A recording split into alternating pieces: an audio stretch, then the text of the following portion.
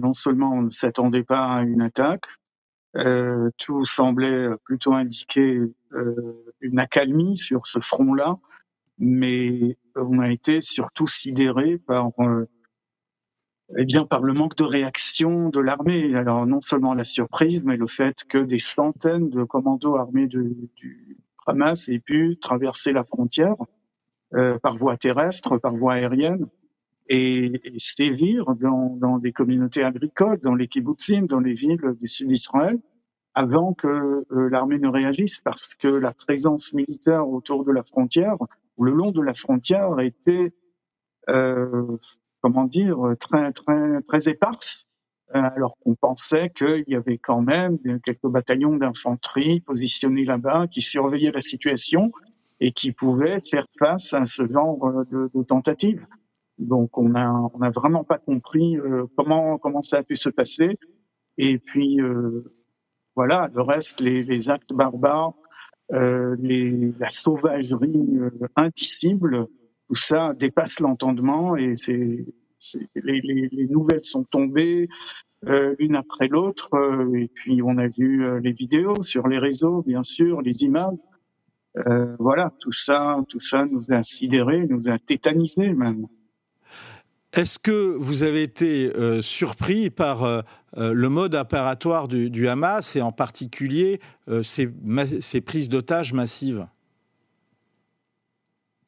Alors que le Hamas souhaite prendre des otages, ce n'est pas nouveau. Ils ont déjà fait des tentatives dans le passé. Ils ont réussi à capturer un ou deux soldats. Des cadavres de soldats même leur servent d'otages, de monnaie d'échange. Pour eux, tout vaut dans ce domaine. Deux civils israéliens qui avaient traversé la frontière, des gens qui sont psychologiquement fragiles, avaient traversé la frontière, ils sont capturés là-bas. Donc on connaît la méthode, on connaît la volonté de prendre des otages, mais là ce n'était pas une prise d'otages, c'était une véritable rafle, une rafle de civils, femmes, vieillards, enfants, bébés, et ils ont tout pris. C'est à la Daesh, et donc c'est quelque chose qui nous a profondément choqués. Ils ne sont pas allés au combat face aux soldats pour en prendre en otage quelques-uns et pour les échanger plus tard. Ils ont raflé des civils qu'ils ont après malmenés, torturés. On a vu ce qui s'est passé. Je ne vais pas répéter tout ce qu'on a vu sur les vidéos, parce que ils en tirent une grande fierté. C'est eux-mêmes qui ont pris les images terribles, qui les ont fait circuler sur les réseaux. Et tout cela est profondément choquant. Je ne peux pas exagérer l'amplitude de l'onde de choc qui a frappé la population israélienne et qui expliquera la nature de la riposte. Alors précisément, sur la nature de la riposte, on va y revenir dans un instant, Yigal Palmor. Mais il y a beaucoup de questions qui sont posées en ce moment sur le chat du Figaro. Je salue les internautes. Bien évidemment, vous respectez les chartes de modération. Je sais bien que le conflit israélo-palestinien est une question à chaque fois sensible et qui réveille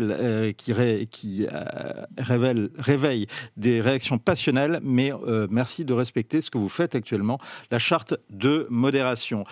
Plusieurs questions, justement, Yigal Palmor, portent sur la réaction de l'armée.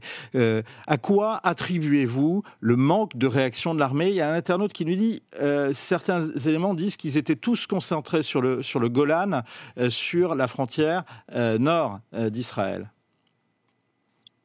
Alors il y a deux choses. D'abord, on ne va pas retirer au Hamas la sophistication de cette première phase de l'opération qui a été mortellement efficace. Ils ont neutralisé les moyens de surveillance et ils se sont attaqués d'abord au poste de commandement de la région. C'était a posteriori, c'était un coup décisif porté à tout le système de défense israélien autour de la bande de Gaza, et ils ont réussi leur coup, il faut bien le dire. D'abord parce que ils l'ont bien réalisé, ils ont utilisé des drones, ce à quoi l'armée n'était pas préparée du tout, et ça c'est effectivement une des raisons. Maintenant, la présence très éparse des troupes c'est parce que la plupart de ces troupes ont été transférées non pas sur le Golan, mais en Cisjordanie, où les tensions ont été très élevées ces dernières semaines. Il y a eu un nombre d'attentats, des frictions avec les résidents des communautés juives, de très fortes tensions qui ont fait que le gouvernement a transféré le gros des forces, le gros des troupes vers la Cisjordanie, et il n'était pas présent sur place. À cela, il faut ajouter que normalement, un samedi, et en plus c'était une fête juive, la fête des cabanes, donc un samedi de fête, normalement, beaucoup de soldats sont en permission.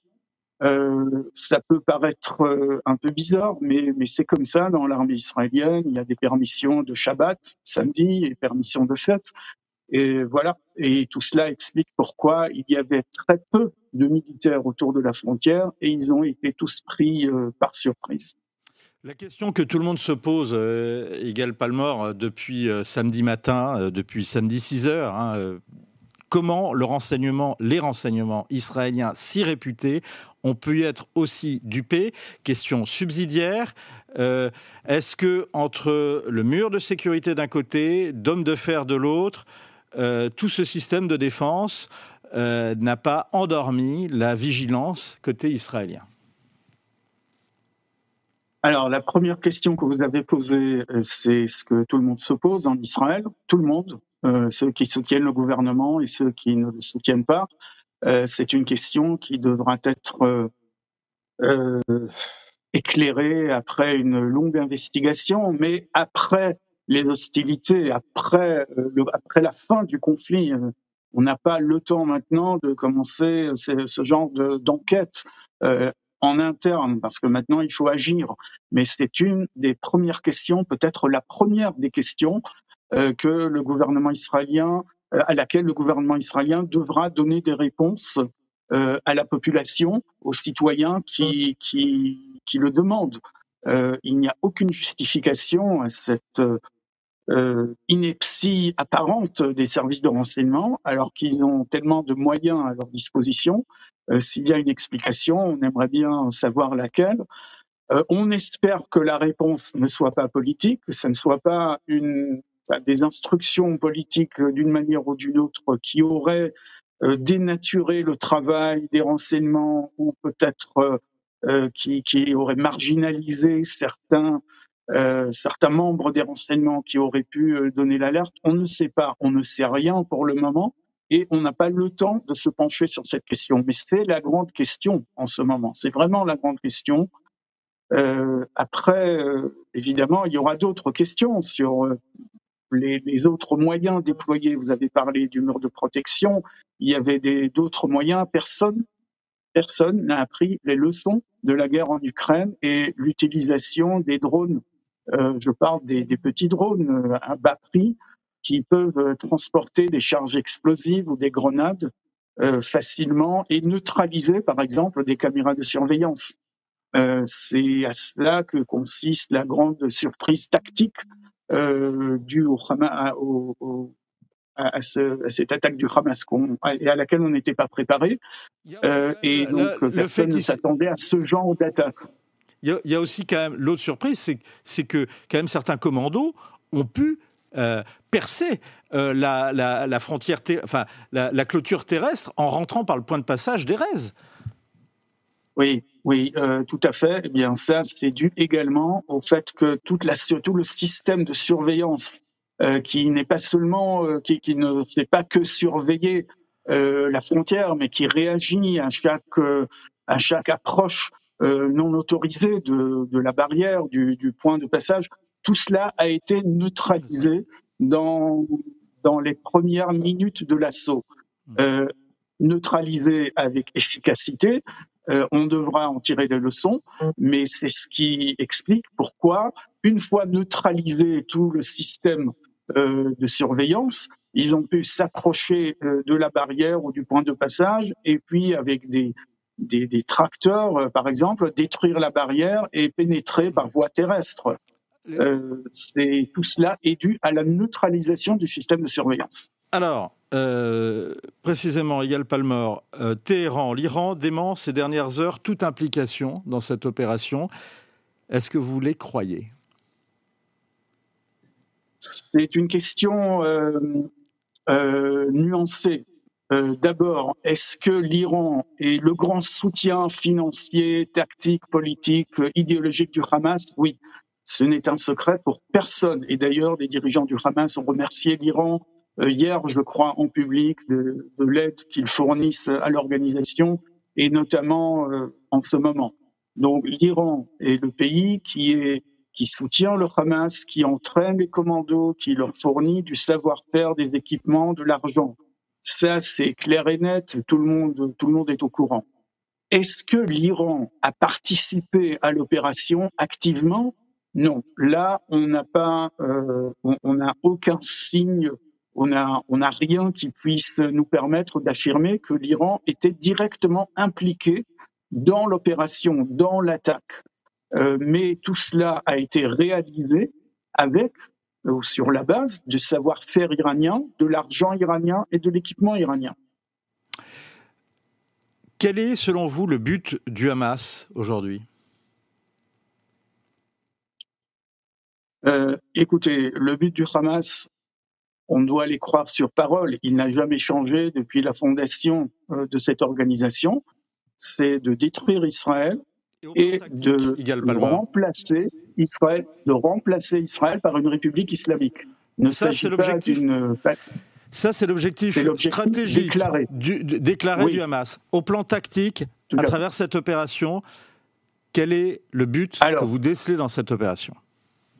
Voilà. Alors, sur le plan tactique, comme vous le dites, le but de l'opération, c'est d'abord diplomatiquement, si j'ose dire, casser toutes les chances d'un possible rapprochement, d'une possible normalisation avec l'Arabie saoudite, mais plus important encore pour le Hamas, acquérir une telle réputation et une telle gloire parmi la population palestinienne, mais aussi parmi la population arabe en général et peut-être musulmane dans le monde, qui pourrait permettre à cette organisation d'asseoir son autorité, pas seulement sur Gaza, mais également sur la Cisjordanie, pour devenir le seul facteur politique et militaire des Palestiniens.